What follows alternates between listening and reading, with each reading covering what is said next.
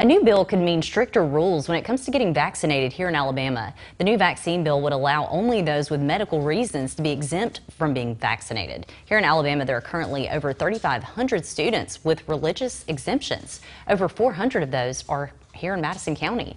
Many people in Huntsville think that the bill may be crossing a line.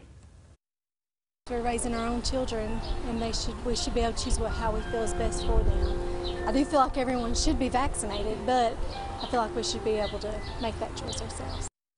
Because of measles outbreaks in the U.S., many other states are also considering making changes to their immunization rules.